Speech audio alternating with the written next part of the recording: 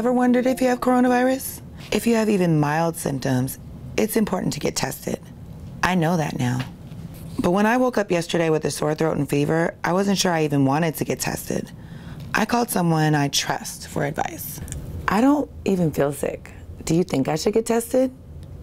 It's the only way to know for sure if you have coronavirus. If you have it, you'll need to stay away from friends, family, and coworkers. The sooner you know, the sooner you can take steps to protect them. Okay, good point. If I've got coronavirus, I want to know so I don't give it to anyone. I would hate it if I got my mom sick, but I don't even have health insurance or a regular doctor. Can I even get tested? Yeah, that's no problem.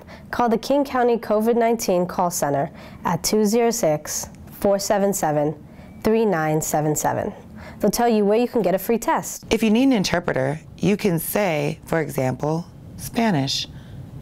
They won't ask about your immigration status. Thank you for calling the King County COVID-19 call center. How can I help you? I think I need a test for coronavirus, but I don't have a doctor or even insurance. Okay, let me provide you with a free testing site that doesn't require insurance. The Downtown Public Health Center is testing symptomatic patients who cannot otherwise be tested by their primary care provider. Would that work for you? Yes. Some people got tested in their cars, but I walked in. I joined a short line in the parking lot, and I only had to wait a few minutes. What symptoms are you having?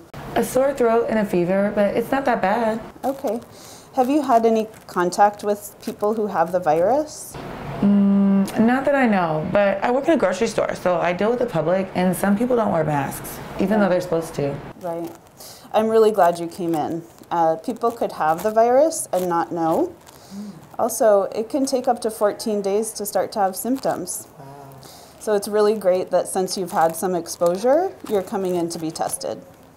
If you can face forward and look up at the ceiling. Good. All right. Here we go. Sometimes it helps to take a deep breath in. You're doing an amazing job. Awesome. Almost done.